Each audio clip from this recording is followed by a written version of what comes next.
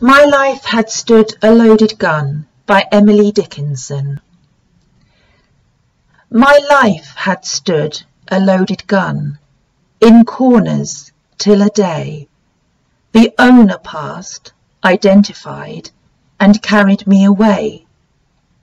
And now we roam in Sovreign Woods, and now we hunt the doe. And every time I speak for him, the mountains straight reply. And do I smile such cordial light upon the valley glow? It is as a Vesuvian face had let its pleasure through. And when at night, our good day done, I guard my master's head, 'tis better than the Eider Duck's deep pillow to have shared. To foe of his, I'm deadly foe.